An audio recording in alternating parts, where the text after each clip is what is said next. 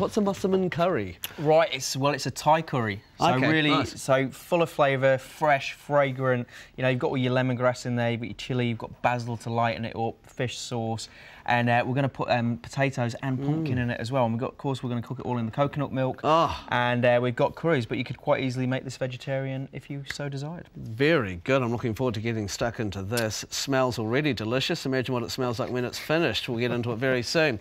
And we'll have the full recipe for you to try at home as well. Well, it is great to have you with us in the Beko kitchen for a Malaysian classic. You thought it was a Thai classic. Well, it's South Malaysian. Thai. Yeah, no, it's all right. Very It's close. going to taste good. A Massaman curry. Okay, where are we starting? What do we need to do? Because it looks delicious. We've got some onions and garlic, so we're just going to chop them up nice and finely, and we're going to start sweating them up. Fine chopping. Look at that. Hey, that's a skill.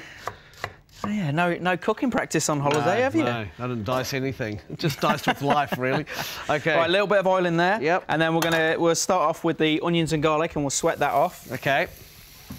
Back into it, eh? God, you're really out of practice. A bit more oil in there. Oh, a bit more oil. Okay. Should know the French just cook everything in oil and butter, don't they? Yeah, that's it. I tell you, that's the secret of French cooking. Secret to cooking, yeah. Right, so a couple of minutes, sweat that down over a medium heat so they come up nice and get the sweetness out of it, and nice and translucent. Okay. And then what we're going to do, we've got this Massaman curry paste, and then we're going to fry that off, and that's going to release lots of flavours. So in about a minute, you can pop that in. And then I'm just going to peel this pumpkin. So just we've cut it in half, we've scooped all the seeds out, and then just carefully on a flat surface so it doesn't roll around, you can just peel it. Or if you've got one of those speed peelers as well, you can actually do it with a speed peeler. Okay. I've discovered. Right, and then we're just going to dice that up. And as I said before, we're going to put pumpkin through here, so it's a really nice dish to do with pumpkin, you know. Lots of flavour. Pumpkin works really well with coconut. Lots of those sort of Thai flavours, Malaysian flavours, chilli, the heat, the spices. So it's a great one. And you know, if you didn't want to put the prawns in and keep it all vegetarian, okay, great. That's brilliant. So you can do that with the potatoes. You know, it gives you a nice sort of base to the curry. Time to listen. Yep, pop that in now. No, I was just thinking too, traditionally this usually takes about 24 hours, so we're doing the speed version, aren't we? Yeah, I mean, you know, you're more than welcome to, you know, make your own curry paste at home and get all those flavours in. But I mean, you know, you can go to the, I can't believe I'm saying this now, doing what Mike does, go to the supermarket and just buy it. But you can get some really good paste now on the market.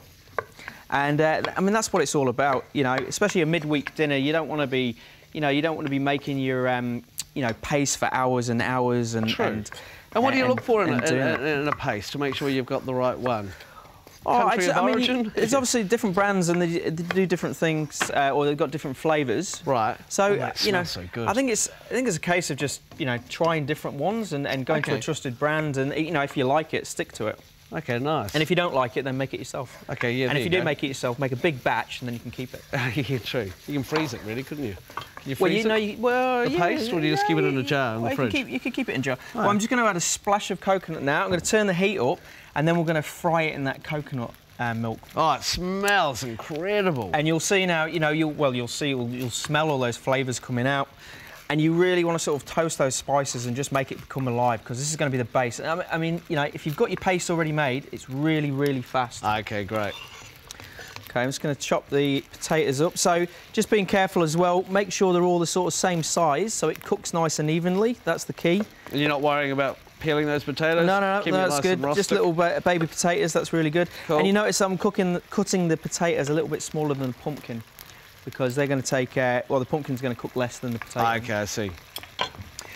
Right, so once we've got to that stage now, I'm going to put some cinnamon and some cardamom in there as well. So cardamom pods, I'm just going to lightly crush them and then pop them in. But obviously, remember to take them out before you serve it. Okay, great. Yeah, I can smell all those spices being released as we fry this up here. Incredible. You know, and this is an important stage as well, so just really spend some time, like, you know, 3-4 minutes, just sort of frying that over a medium heat. If it's getting too hot, just turn it down a little bit, but you can, you know, you can see it's bubbling, you can hear it frying, and all that flavour as well, and smell is aromas coming off it. So that bubbling is okay? That's really good, yeah. Okay, great. Woo! Get a whiff of that. Okay. So you can see the liquid's sort of gone off now. It's really sort of frying and spitting. So, right, this is the next stage. So the cinnamon, the cardamon's in there. Yes. And this is a good idea as well. Like, we've got the basil we're going to put through the curry. use the stalks. There's so much flavour in the stalks. Okay. You know, extra flavour. Little tip for you when you're cooking. Throw that in. You can take them out after, but it will give you lots of flavour. And are you just using normal basil or are you using Thai basil? No, normal. Normal basil, okay, good. All right, a little bit of brown sugar. Yep, just sweeten to it balance, up a bit. Yeah, balance everything out. Nice. A little bit of fish sauce goes in now. Okay. And the rest of the coconut milk, that goes in, stir it in, bring it up to the boil, and we'll turn it down to a simmer. And then what we're going to do is we've got our potatoes, pumpkin, that goes in, and we just want to cook that until it's nice and tender. So probably just simmer it for about 20 minutes. Just until it softens down, and then we've got the prawns, and pretty much just before we serve, you know, a few minutes out before we serve, we're going to drop the prawns in there, and then there's going to be nice and moist, so you don't want to overcook them. Absolutely. And then we've got a little bit of lime as well, which we're just going to finish it with it. As it cooks, about another sort of 20 minutes, you know, the sauce will reduce down a bit more, come nice and thick, and the vegetables will be nice and soft, and that will help thicken the sauce as well a little bit. If you weren't a big fan of prawns, could you use some other type of meat? Oh, definitely. I mean, you could. Anything. I mean, just do it the same. You could do slice some chicken nice and finely and put that in. Probably cook it a little bit longer so it's cooked through. You know, you could do a beef one if you want, but I'd put the beef in a little bit earlier. You know, even like a short rib you could do in there and cook it for a long time, like 2-3 hours, nice and slow. But you just maximise all those flavours in there. Brilliant. Okay, and how do you know, just quickly, how do you know that this is simmering right? Do the bubbles on the outside, does that mean it's too high, or? No, so bring it up to the boil, so then it's really bubbly, and then turn it down to your lowest setting, and then you should still see like a few bubbles coming up, nice and slow, you know.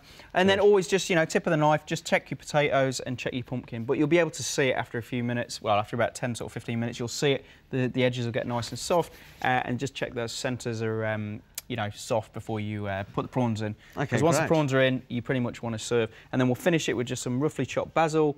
We've got some crispy shallots. I'm going to toast some peanuts as well for the top, and a little bit of fresh red chilli on the top as well. So really nice and fresh. And then just serve it with some rice. Okay, good. Rice or crusty bread or... Now, while we're waiting for this to cook, I'm going to talk a little bit about my trip to France. You were so right, because you said the food... No, you said the food would be amazing. I had duck so many different ways, beautiful. But one thing I noticed too, cheese over there, fromage. Just about every time you'd finish a meal, they'd bring out a whole selection of cheese. And the quality and the textures and the flavours, just so insane. good, isn't it? Not good for your waistline.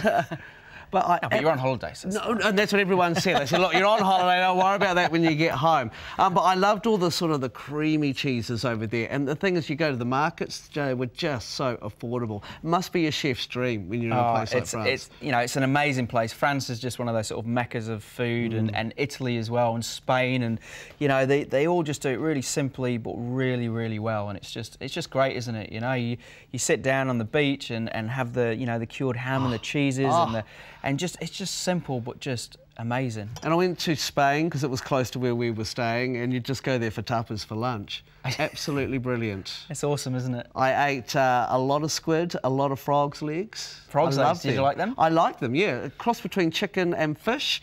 And really Moorish, you just suck the frog leg off, pretty much, you know, just all the meat. Like a lollipop, isn't it? Yeah, it was beautiful. So maybe we should cook some in the future. Yeah, you can catch the frogs. Okay, sweet, won't be hard. But we have been offered this, and it smells incredible, mate. Get stuck in. Get stuck in, I will, don't you worry.